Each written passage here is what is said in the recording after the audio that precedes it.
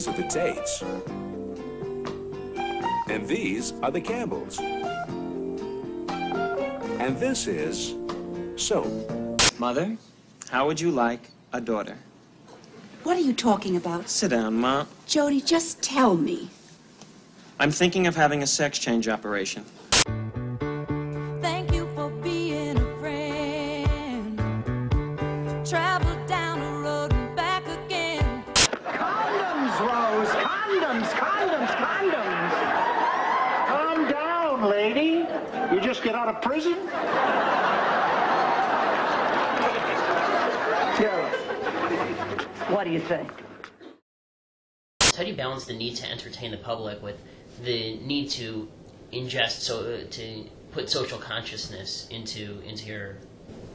Well, first and foremost, our job was to entertain, and we didn't lose sight of that. Right. And if, while entertaining, we could inject some social reality, make some points, that was terrific.